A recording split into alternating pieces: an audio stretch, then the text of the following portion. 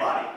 Every single conversation that I personally and our sales representative have had with our clients brings us to the point that not everyone knows exactly where the real Russian hair is sourced from and how to identify the Russian hair.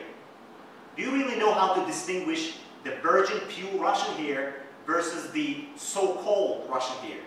And in this video, I'll be happy to give you a certain guideline on the proper selection of the pure Russian hair. So the first point is the origin, the source of the hair.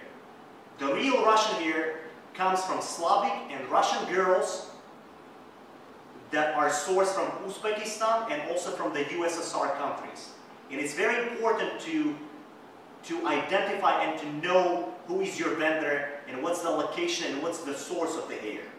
And the second point is Remy versus virgin. So what's actually the difference? What is Remy and what is virgin? A lot of people don't know the difference and don't know the answer for that question. And let me explain to you. This is Remy hair. And this is virgin hair. So here, why this bundle is exactly 100 gram. And why it's exactly 100 gram. How it comes out to be exactly standardized. So the difference is the Remy hair is blended with multiple donors. It's not coming from a single donor. And that makes it called Remy hair. And definitely the roots and the ends are all in one direction. That's called Remy. And for the virgin hair, as you see, the bundle is much smaller and there is no exact standard. Why? Because it's all single donor, individually cut hair.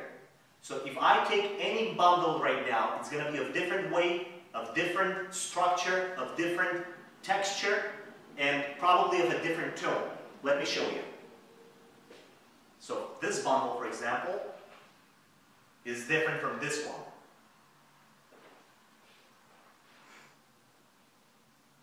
So that's actually the difference between the virgin and the Remy hair.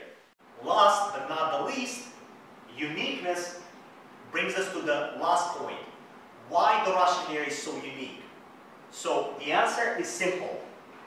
The Russian hair is very, very thin, it's very soft, and it's very silky.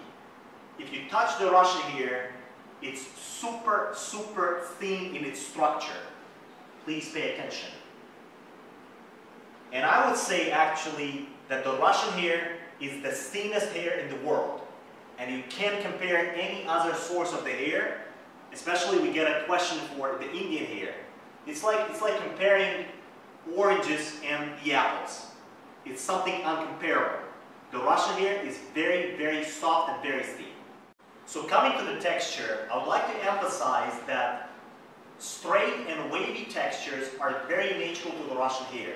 And here I'll show you the difference. Here I'm holding the two steam processed hair, which is body wave and kinky curly. This was done by a special technique, by a water wave. But that's a separate topic, okay?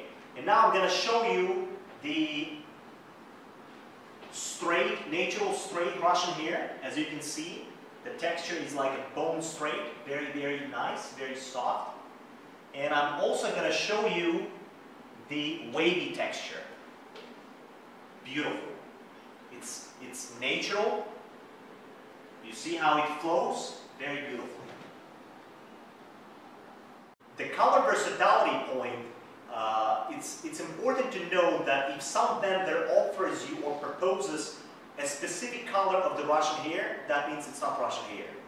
Why? Because Russian hair is so limited that you can't actually have a big selection, like a great selection of the hair to work with or to color to a specific color.